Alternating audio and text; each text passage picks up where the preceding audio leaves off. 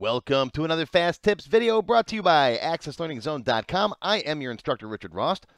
In today's video, I'm going to show you how to display a message if a report has no records in it, instead of just endlessly sending paper to your printer, which isn't good. So here's the problem. You accidentally hit print on a report with no data in it. Now, if you're like me, and you have everything go to print preview, that's no big deal. You just see an empty report. But I know a lot of you like to send stuff straight to the printer. I've actually got one or two things that I send straight to the printer too. So, okay, fine. I'm guilty as well. So, best case scenario, you waste a sheet of paper. Worst case scenario, you waste multiple sheets of paper because you might have different formatting. It's I don't know how what your reports look like, right? Now, that happens, and conservationists, they might picket your company, right? And then you get fired for wasting resources. That's never a good thing.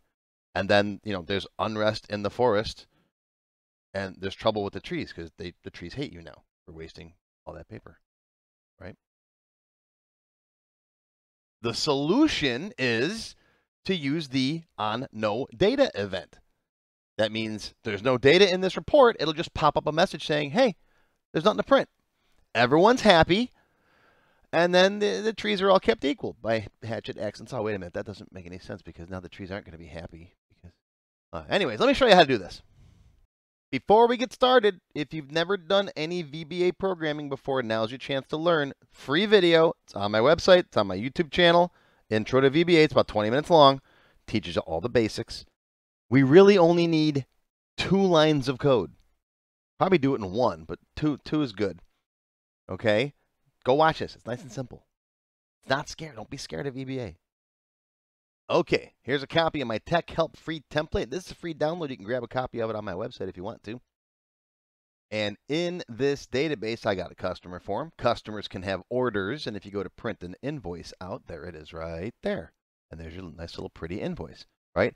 But what happens if you go to a new blank record? There's nothing in here. You go to print the invoice, and it's blank. All right, well, you just wasted a print. Now, yeah, I got print preview going on here, but if you have this set to go straight to the printer, you just wasted a piece of paper. Okay, now, if you want to see how I built this database, go watch my invoicing video. It'll show you exactly how I built this.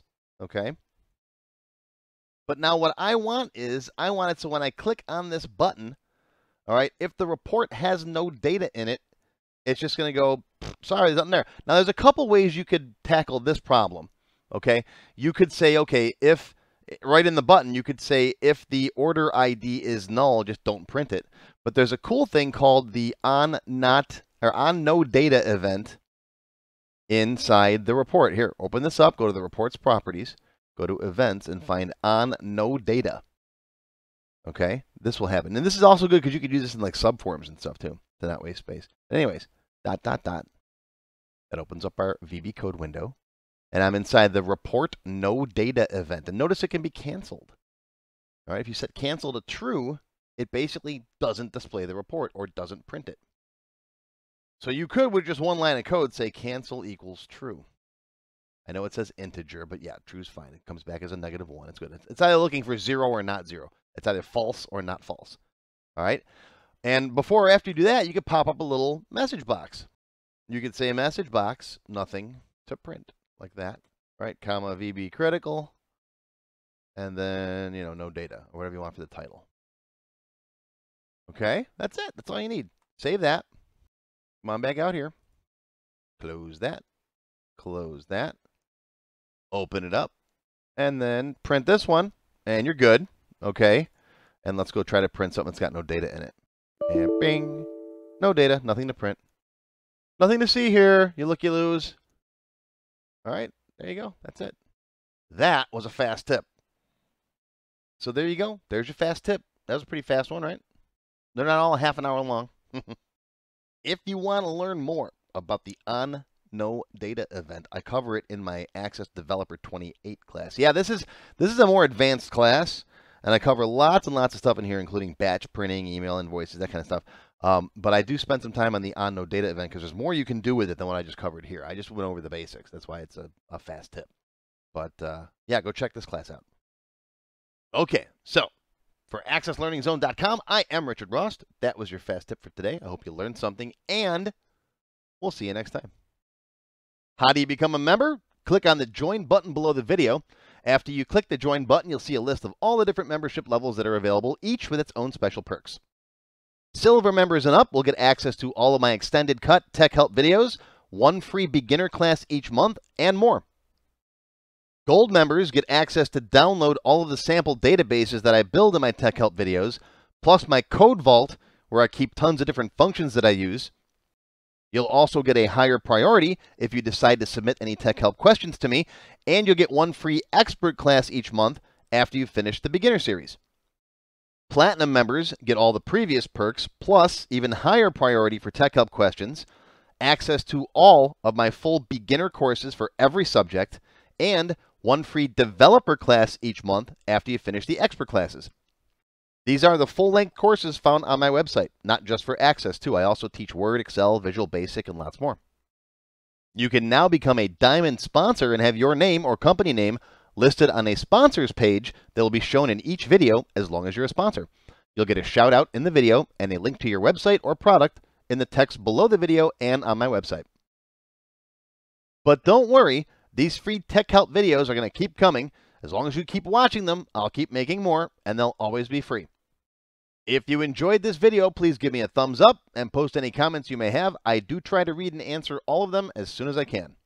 Make sure you subscribe to my channel, which is completely free, and click on the bell icon to select all to receive notifications when new videos are posted. Make sure you click the Show More link down below the video to find additional resources and links. You'll see a list of other videos, additional information related to the current topic, free lessons, and lots more.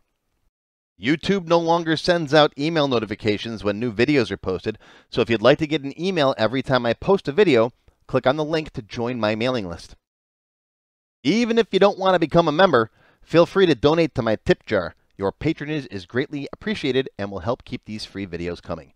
I got puppies to feed. Now, if you have not yet tried my free Access Level 1 course, check it out now. It covers all the basics of Microsoft Access. It's over 4 hours long, and I just updated it for 2021. You can find it on my website or on my YouTube channel. I'll include a link below that you can click on. And also, if you like Level 1, Level 2 is just $1. Yep, that's all, $1, and it's free for all members of my YouTube channel at any level, even supporters. Want to have your question answered in a video just like this one? Visit my tech help page on my website. You can send me your question there. While you're on my site, feel free to stop by the Access Forum. Lots of good conversations happening there. Be sure to follow my blog, find me on Twitter, and of course, YouTube. Once again, my name is Richard Rost. Thank you for watching this tech help video brought to you by accesslearningzone.com.